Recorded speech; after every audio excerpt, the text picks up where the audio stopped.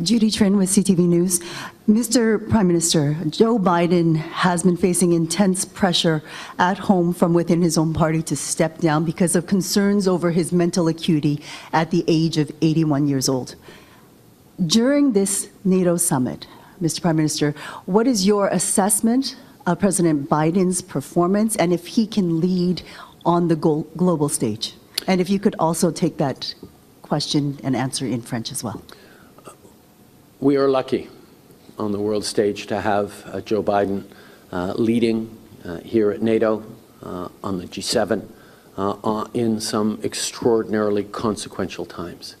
His depth of experience, his thoughtfulness, his steadfastness on the greatest issues and challenges of our time is a credit to the work that we're all doing together, and it has been, as always, a privilege and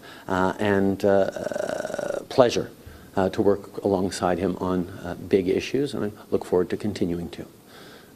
Le leadership de Joe Biden